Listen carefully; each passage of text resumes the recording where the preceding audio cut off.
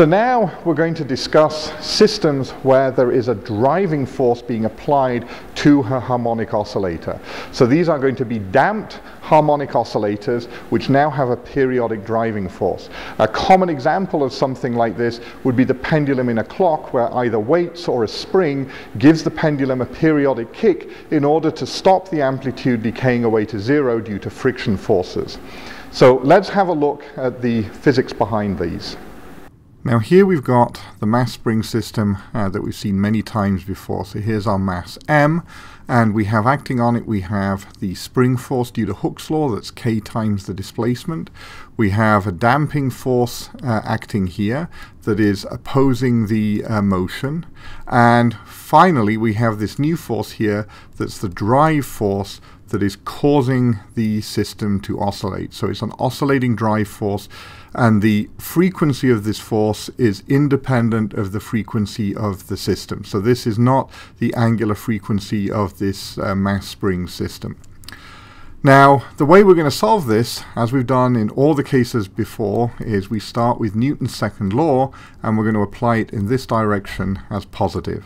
So when we do that, we've got to add up all the forces on this side and put it equal to mass times acceleration. So we've got minus k times x, because this acts in the negative direction from the spring. We've got minus b x dot, because this again acts in the negative direction. And then we have plus f naught, and then I'm going to write this as the real part of e to the I omega t. And this acts in the positive direction, and so we have a plus sign there. And then this is equal to m times x double dot, which is just the acceleration. So now what I'm going to do is I'm going to collect all the x terms on one side of the equation. So I'm going to have mx double dot plus b times x dot plus k times x, and that is going to be equal to the driving force f naught e to the I omega t. So this is my Newton's second law equation, and what I need to do now is I need to solve for x and find x as a function of t such that it satisfies this equation here. So to do that, just like we did with the damping case, let's introduce our two quantities that we had from there. So omega naught, and this was equal to the square root of k over m. So this was the natural angular frequency of the undamped mass spring system. And then, since we've got a damping force in here, I'm going to introduce zeta, which, if you remember, was our damping ratio. And this was defined as b over 2 times the square root of the mass times the spring constant.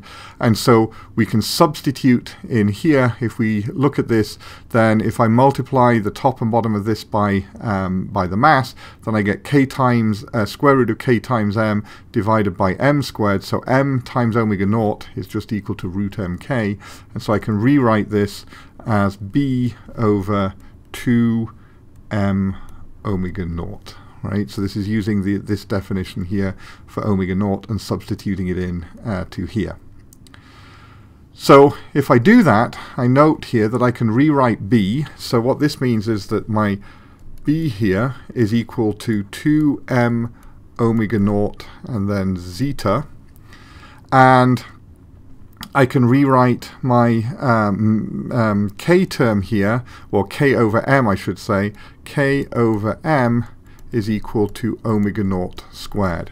So what I'm going to do is I'm going to divide through this equation by m, and what this will leave me with is x double dot plus b over m times x dot plus k over m times x is equal to f naught over m e to the I omega t. And now I'm going to get rid of the b and this k over m and replace it by omega naught and zeta. So b over m here, well, b is equal to this, so b over m is just 2 omega naught times zeta.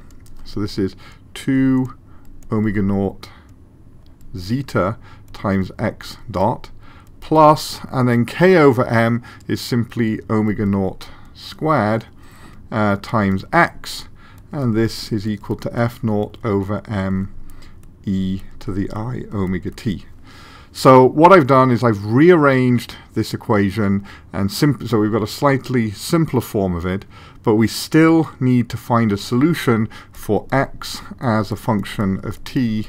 We don't know what that is. So let's flip the page and solve this equation. So here's the differential equation that we got, and what we're trying to solve this for is to find x as a function of time. So to do this, we're going to guess at a solution, but we're going to make an intelligent guess based on what we see in the equation.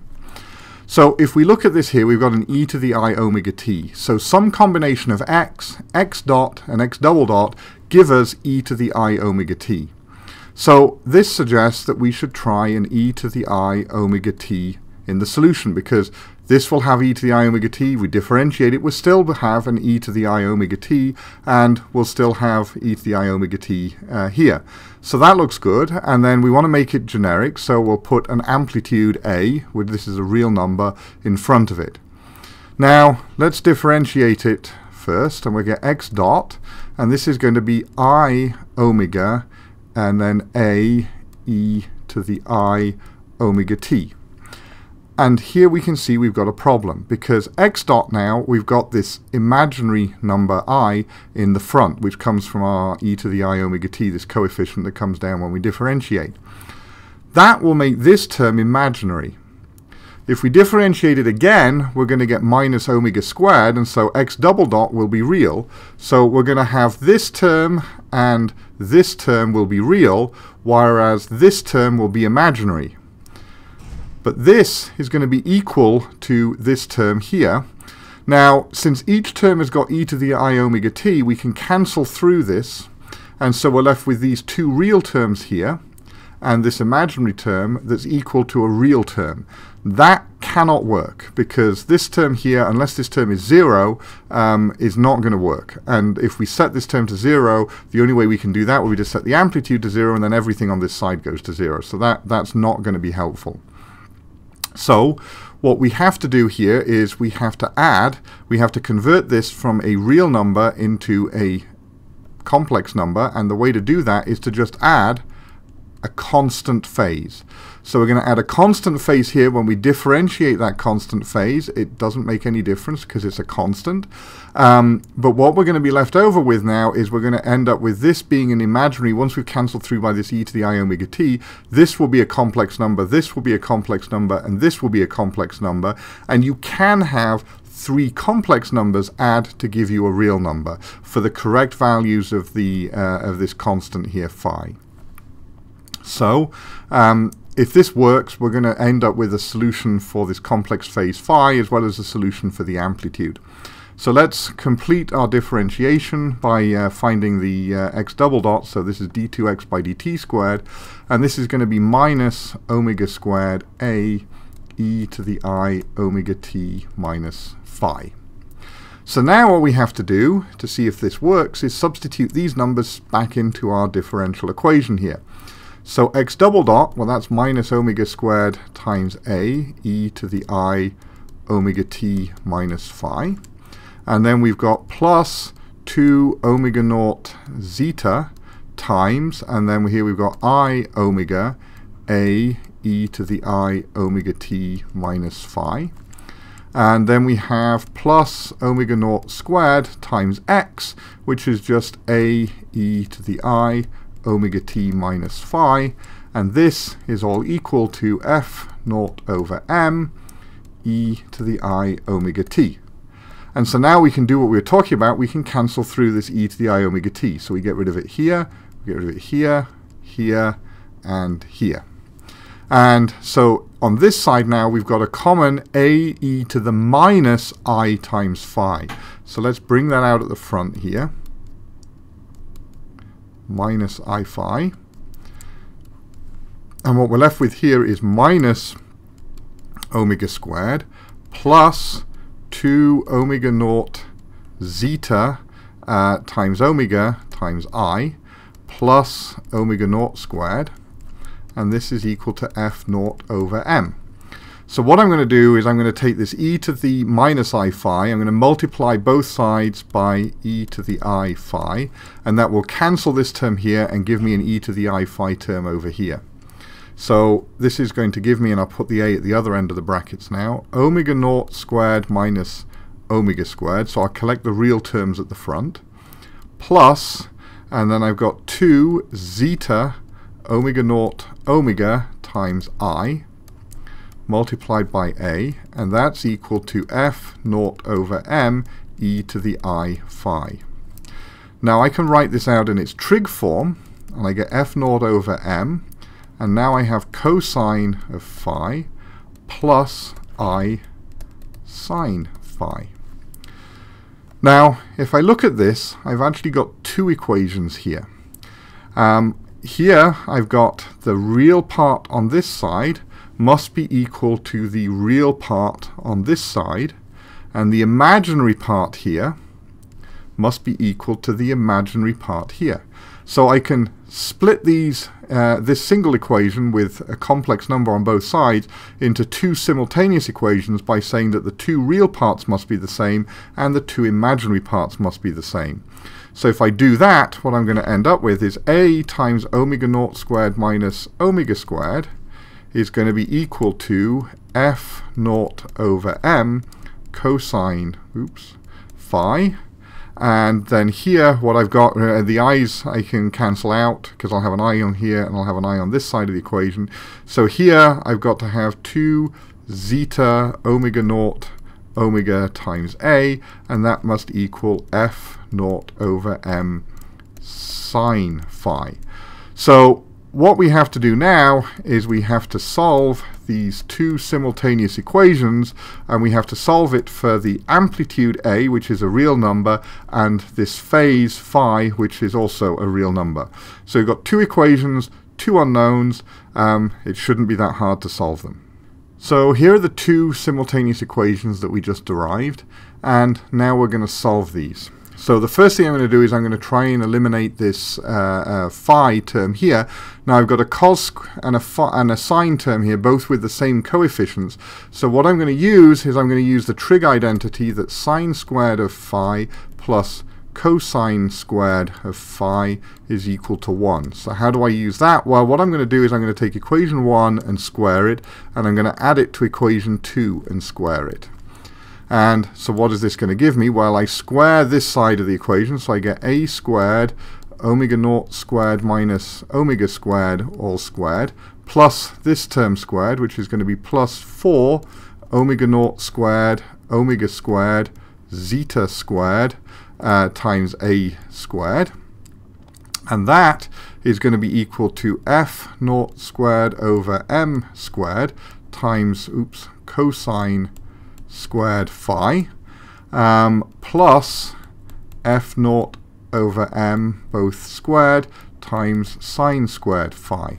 So if I take out the f naught over m squared, then I've got cosine squared phi plus sine squared phi, and I'm going to use this identity to say that's equal to 1. So this side of the equation here is just f naught squared over m squared, because if I take that factor out, I'm going to have cos squared phi plus sine squared phi, which is just 1.